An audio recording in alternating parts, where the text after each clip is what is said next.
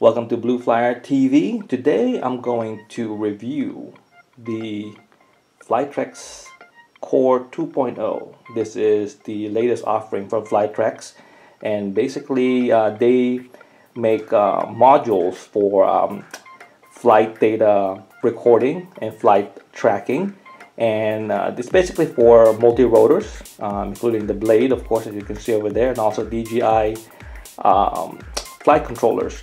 So you can see this thing is tiny, and let me put this side by side here. It's about a third of the size. Let's see, about a third of the size here, and it's about 3.5 grams. So it's light and tiny, and supposedly packs a punch. On the Flytrex Core 2.0 design, they decided to adapt a one-size-fit-all design. So the Core 2.0 can be used on the Blade 350QX, the DJI Phantom, or the Naza M flight controller, as well as the APM 2.5 and 2.6 flight controller. As far as installation, I'm going to start with my DJI F450 here with the Naza light flight controller. Here's the Flytrex Core 2.0, the Y cable. Basically just connect this here. Easy, just like that. And of course, this end connects to the GPS. Take the GPS off there, slides in there just like that. And then this other end takes the GPS slot there, and you just plug it in there. It's harder for me to see on this end because I'm behind the camera, and boom, just like that, done. For the 350QX, it gets a little bit more involved because you have to take off the shell and run the bypass cable between the motherboard and the GPS. But it's a plug-and-play system. It's fairly easy, and you could probably do it in less than 10 minutes.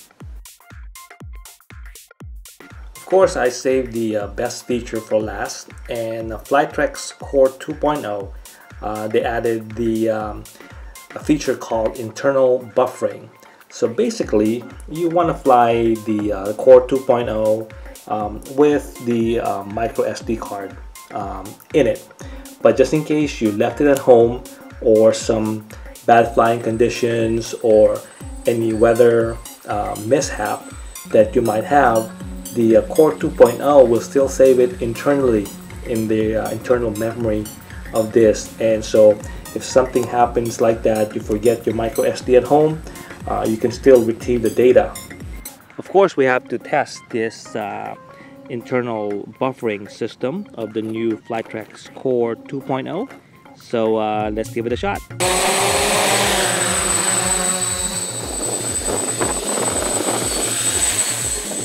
So after running the backup procedure for the Flytrex 2.0, I was able to retrieve the backup files that was in there that I flew, and it's all designated by the B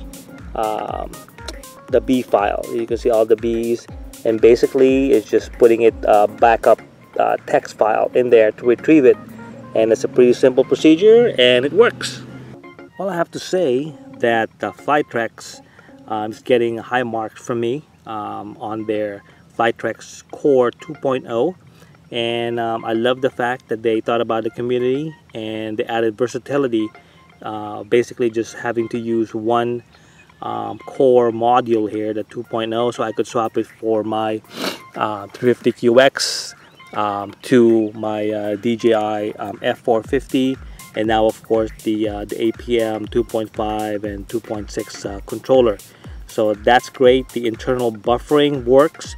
That's awesome. So if you forget your SD card at home, you can still retrieve the info, and also the size of this thing. And as you all know, if you're in the multi-rotor community, space is always at a premium.